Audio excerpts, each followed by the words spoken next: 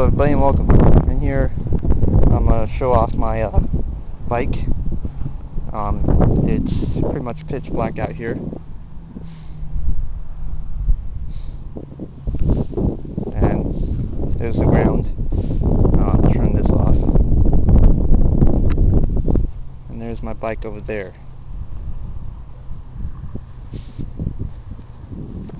Hopefully I don't step on that bush while my light's off on my head. I have a Ryback 4 LED,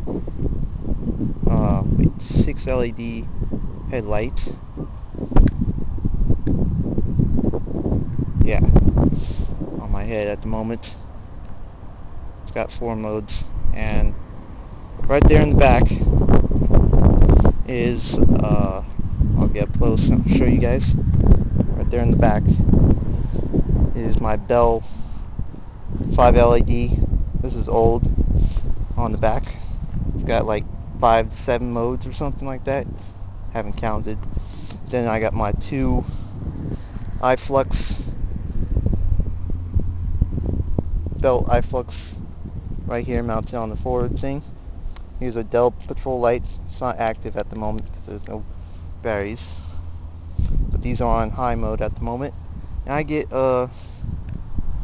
pretty well distance seeability, about 9 feet away. Good enough for riding casual in the desert and such. Also, I got my headlamp, so obviously you guys can see that it works pretty well. It's got a flood mode and a spot mode.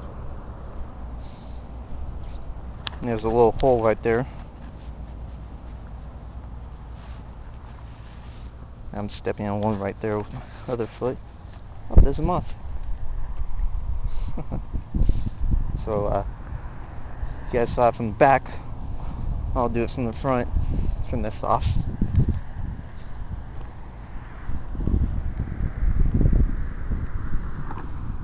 There's the highway in the background.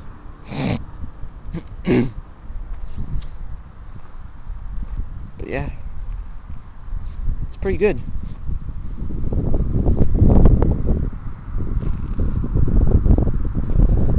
Each of these lights will come, the iflux lights will come with a rear light. So for about $32 or something, you can get one of these powerful aluminum shockproof LEDs. They have 5 LEDs. They go at I believe 30 lumens instead of 15 lumens like the Bell Eye Patrol light. So they're basically, I got 4 Bell Patrol lights right here for like $65. And then I got my headlamp that costs like $15. So this is 60 lumens. My headlamp is about, I think, 20 lumens with both flood and spot on. So that's about 80 lumens brightness. And then this one would probably be about 25 lumens. This Bell Dawn Patrol light that you can get for like $10. It just comes with the front thing, or you can buy just a spire light for $10. So basically, you get $20 for both of these. But yeah, this is my Mongoose League 2.1. It's pretty durable. The only problem I have right now is having to replace my rear tire because some doofus decided to pull out my lock and bend the tire frame. So yeah, and this is my fanny pack in the back. It is mounted to a seat post mount. This is the whatever this whatever the company that makes most of the derailleurs. This is the same company brand. This was a bit tricky. These are at almost my max tightness. But yeah, this was a tricky bit to get mounted onto a frame like this and then keep it above the tire efficiently.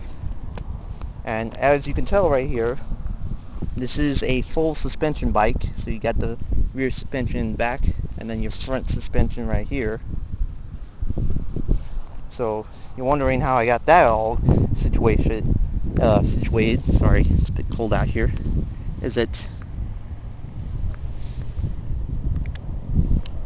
that's how far from the tire to the seat post rack. So that's about almost 4 fingers length away. I have to still tighten the suspension a bit so it doesn't bump on the bottom, but you can obviously heighten the seat a bit more so it doesn't, if you're like taller than me, you can heighten the seat a bit more so it doesn't flimms around with that. But yeah, also like to mention this is a 24-inch, not a 26-inch. So if you're taller and something and you want a 26-inch, I don't know how that's going to fit with the frame. So yeah, but I found this bike to be the perfect ability for all I need for my bike. Full suspension, off-road mountain biking, able to put a rack on the back. And then I got my little fanny pack right here. The problem I was having is I bought a Bell stash pack in the front here. I'll turn these off so you guys can see. I was planning to hook it up right here in the front, but obviously all these cords and such for the brakes and the shifters and all that stuff is a bit finicky. The last upgrade I'm going to do with this bike is I'm going to put an electric motor on it. And I'm going to find a place to put the battery for it. Maybe put it like in the back or something. Or right here.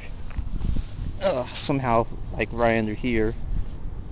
Or modify this area so the strings don't get hit. Or maybe right here. But yeah, I'm going to put electric motor and everything, all that, either in the front or the back.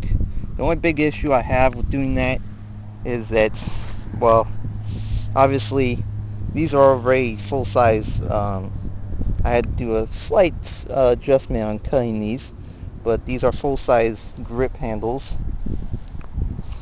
So these are more in than usual, and they're about probably a couple centimeters away from getting on the bend part of area.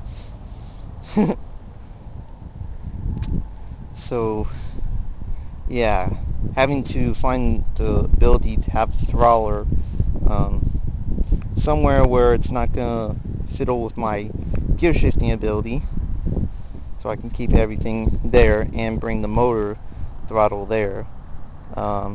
It's gonna be a bit tricky, but yeah, that's my last ability for this bike besides replacing the rear tire, and that's my Mongoose League 2.1.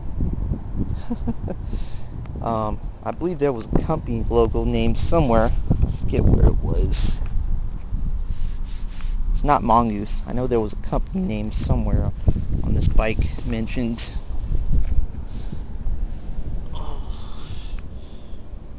Oh.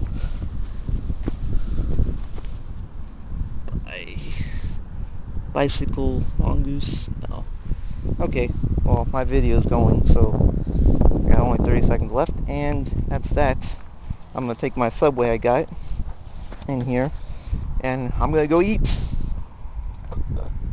So I'll see you guys later. Peace out.